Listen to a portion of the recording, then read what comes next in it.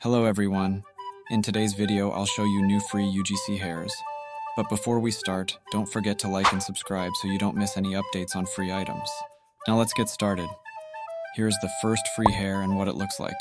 There will be 750 copies of this item available. To get it first, search for Card Ride into Girls. But before you join, you need to become a member of the game developers group. If you don't join the group first, you will be kicked out of the game. After you've joined the group, go ahead and join the game. Then play until you reach the end of the route and spend 8 hours in the game to obtain the hair.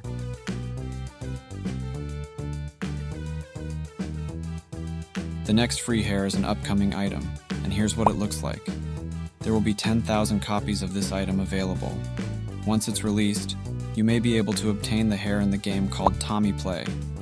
I'm not entirely sure because the developer hasn't provided specific information, but the sale location is in the experience, so it might be in Tommy Play.